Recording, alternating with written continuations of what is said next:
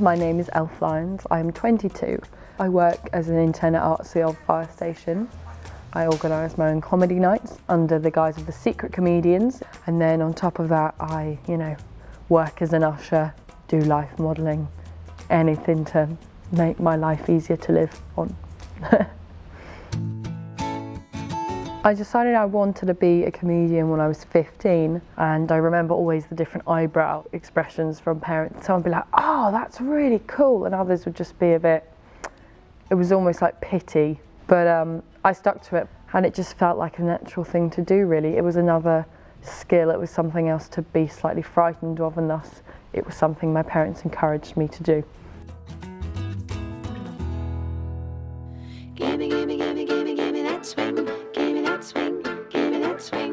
Gimme, gimme, gimme, gimme, gimme that swing. Gimme that swing. Gimme that swing. I genuinely don't know if there's anything that I deal with differently to boys in comedy. I suppose the only thing that I'd get that maybe they don't get is you get a group of girls who say, we never find women funny, but we thought you were really funny. Or, a group of guys being like, yeah, you were really funny, and normally I didn't think women are funny. Anybody who says they don't find women funny, I'm like, well, go to a comedy gig maybe once or twice a week or a month, and you'll just see that actually as there are more women on the bill, that you will find one of them funny. Like, sense of humour is quite broad. Free comedy, sir. The most amazing night of your entire life. I promise I'm funny. I'd say when you go to somewhere like America, I feel like they're far more accepting. They've got so many big female comics on telly, like Tina Fey, for example, and all those who wrote for Saturday Night Live. I think maybe people just aren't used to it. But we're getting better. There are more women becoming on panel shows now because feminism's become really like a right-on thing again. People aren't afraid of the word.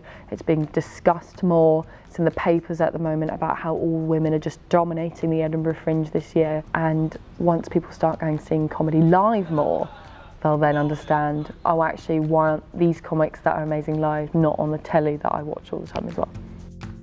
Funny Women's been going on for quite a while. I knew it was a cool competition to get involved in. I did like the idea of there being sort of a sisterhood in comedy, and it is overwhelming to think that I am in the final, because I have never been a finalist of anything, except musical chairs. That is my mother.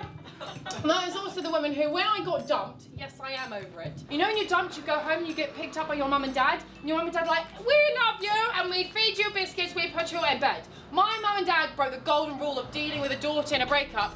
First thing my mum did, she was crying before I was.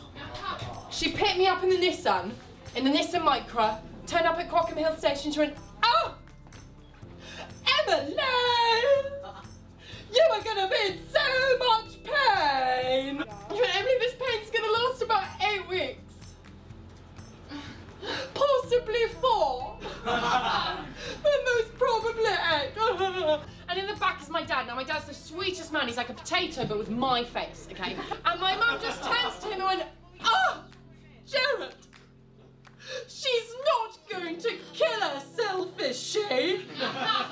I'm in the car, and genuinely my dad just went, no, she's too busy.